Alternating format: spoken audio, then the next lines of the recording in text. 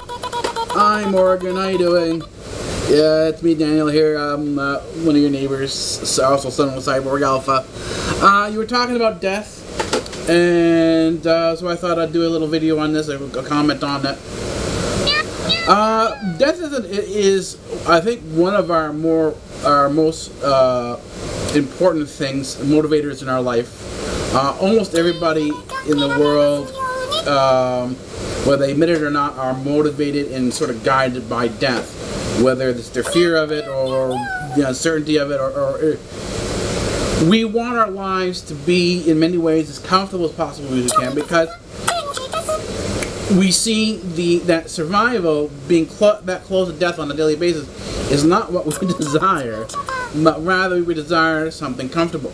But cultures have always sort of either enhanced death or made it something to be afraid of. Now, most Western cultures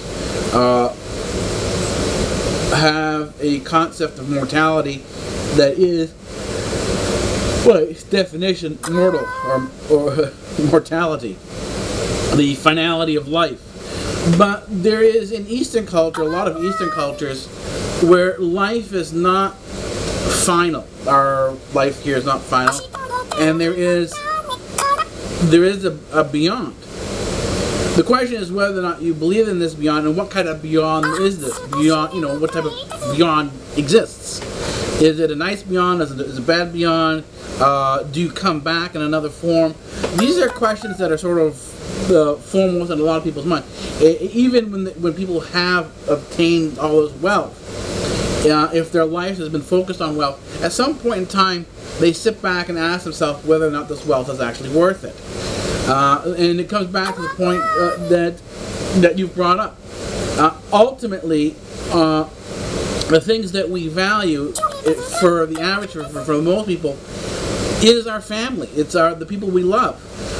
And the thing is, what death often does, and I see this because my dad is a priest and I've gone to a lot of funerals, that when you talk to people at these funerals, the biggest thing they've brought up is the regret they have about not talking to this person, not talking to that person, and the sort of the pettiness that they have about other people, how it prevents them from connecting to other people in an open and honest fashion. In other words, their existence, most of the existence for the average person, exists in a series of facades. In other words, when you go out to meet somebody, you're not open and honest with them, but you're more guarded, you're more secretive, and there is an image that you want to portray to a person rather than having the person see who you really are.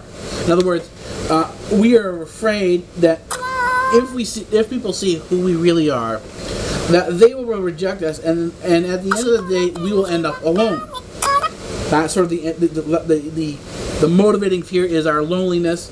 Our loneliness brings up this whole concept of death, that we are isolated and alone in life, isolated and alone in death, and it forces us in many ways to run from this. And as we run from this, we create our facade, our public image that people want, that we want people to see. Now, you're more than well aware of the number of geeks on YouTube, and the thing, this is where geeks come in.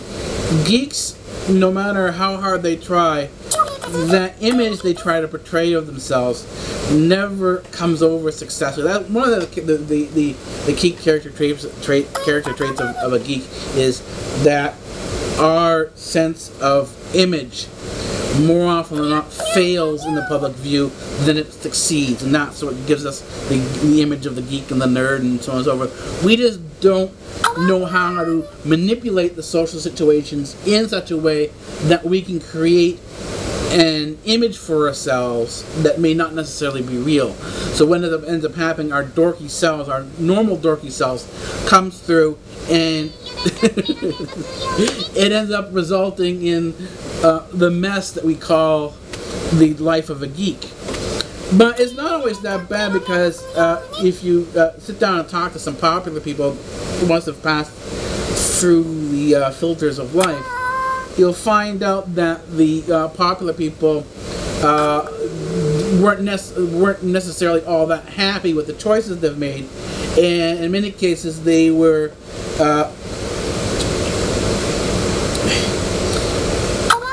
sort of in envy of the geek's ability to be that open and honest. Although, as you know, as I said, the geek open and honestness is not necessarily by choice. It's something that simply occurs as you exist in society, as you exist in the social as social function. At some point in time, whatever image you're trying to portray collapses, and your geeky nerdiness comes out. And in other words, we're not able to pull that stuff off, and we end up being exposed as who we are. And this is certainly true for myself. But there's a, you know, if you're interested in looking this up, look up the Greek term. Look up the Greek term for sleep. If you look for the Greek term for sleep, you'll also find that the Greek term for sleep is the same word that's used for death. And I think that might be an interesting option to look into, is to look at sleep as death as a form of sleep.